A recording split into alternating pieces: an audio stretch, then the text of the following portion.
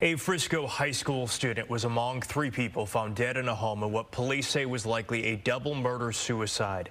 The bodies were discovered late yesterday at a home in a neighborhood near Preston and Eldorado. Police still haven't shared how those victims died. Fox 4's Amelia Jones reports.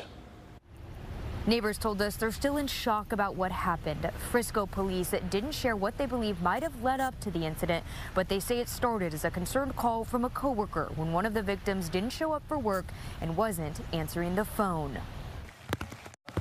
Saturday's gray skies and rain describes the emotions of neighbors on Bancroft Lane. I still can't believe it. William Riddick woke up to police lights outside his Frisco home around 6 Friday night. Of course, I stepped out and looked, and when I saw the yellow tape around the house, I was like, oh, man. So I was like, okay, what happened?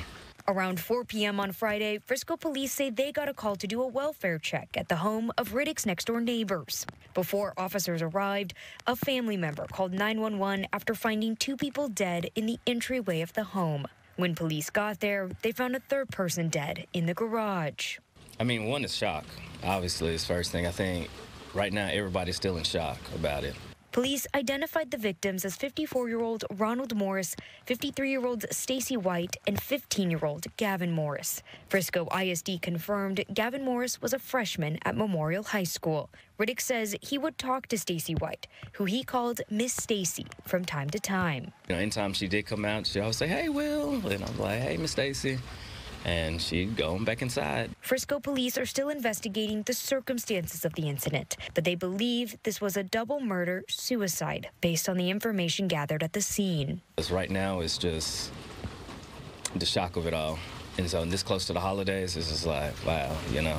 Riddick says investigators stayed until 3 in the morning gathering evidence. Even though the tape and cop cars are gone, it's still sinking in that something like this happened on his street. Just today when I was going out, I looked over and I was just like, I can't believe, you know, it happened.